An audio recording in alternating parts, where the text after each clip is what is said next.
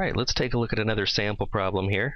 As you're probably going to be able to guess by the title, you'll know which formula we're using here, but I just want to challenge you to read these problems, even in your textbook or workbook from your lab, and try to really identify which formulas you're going to use first and foremost. That's an essential skill to getting these right.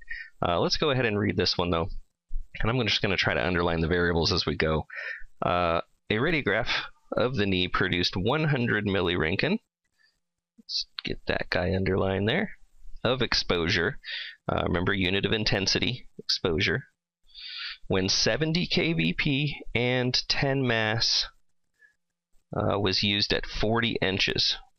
Wow, that's 4 variables right there in the first sentence.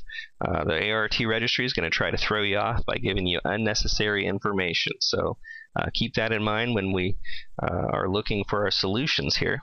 Let's read the next sentence.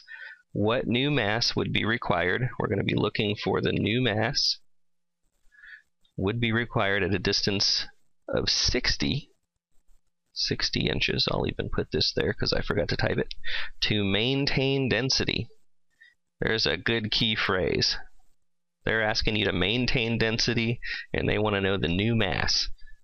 Red flag right there, or not really a red flag, but a light bulb should pop up saying density maintenance formula. So let's look at our formula. What is the density maintenance formula? We're going to use mass 1 over mass 2 equals distance 1 squared. This is directly proportional to the square of the distance, not inversely, over d2 squared. So let's do like we did on the last video. Just going to kind of draw our constants in our formula here, just as an entry-level thing. As you do these, and kind of can breeze right through them, you don't need to do that, but I like to just show it for the time being. Alright, so mass 1 over mass 2 equals d1 squared over d2 squared. Let's find our mass 1, which is 10. Mass 2, it's what it's asking for, so we don't know it. It's going to be x. And then we just need our distances. So we don't really need milliroentgen. We don't need kVp. We have our distances. We want to keep this. I'll just cross out the exposure because we don't really care. And let's circle our 60 inches as well. So distance 1 squared is going to be 40 squared over distance 2 was 60 squared. Now again, we're going to reduce here. This reduces to 2/3, and we can't forget to square it. I'm just going to write this out here because some people have trouble following what I'm doing here on the whiteboard when I'm in class. So I'm just going to get rid of this whole thing, move what I just did by reducing to 2/3 squared over here. Now let's square this to 4/9, and we just squared it, so I'm just going to cross that out too. So I'm going to rewrite it just for clarity here. 10 over x equals 4/9. So let's cross multiply this way first. I'm going to say 90 equals 4x divided by 4.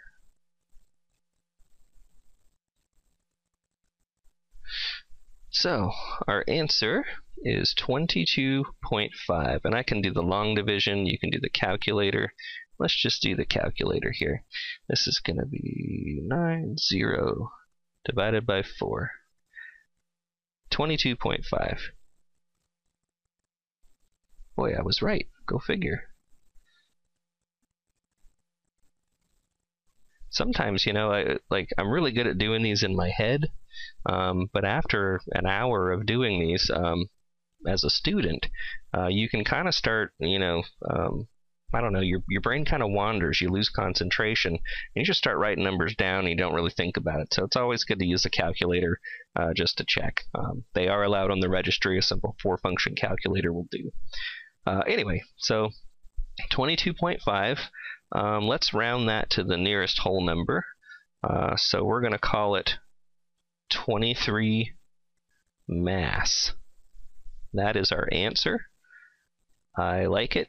Just in theory here, though, let's think about this. The density maintenance formula. If you're going to, let's see, what did we do with our with our distance? We increased it. If you're going to increase your distance from 40 inches to 60 inches, your intensity decreases. So the amount of technical factor usage, or the amount of density required to maintain that exposure, is going to have to increase.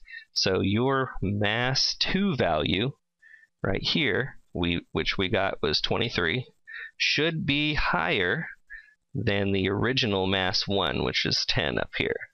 And it is. You know, you can shoot that exposure probably in your clinical site on a Phantom or in your lab. It should work out. These are pretty good formulas, very accurate, and you know, I hope this helps.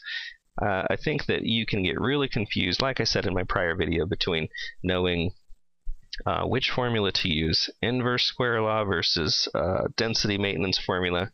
Look for those keywords. This one we had maintain density, and we also had what new mass. Inverse square law doesn't have a mass value as part of the variables. So keep those in mind. I hope this gives you a few little tricks up your sleeve to help you with your next exam or your next technical factor production in clinic, especially during portables. This is very useful. Well, I'm Jeremy, and thank you for watching. Hope you have a good afternoon.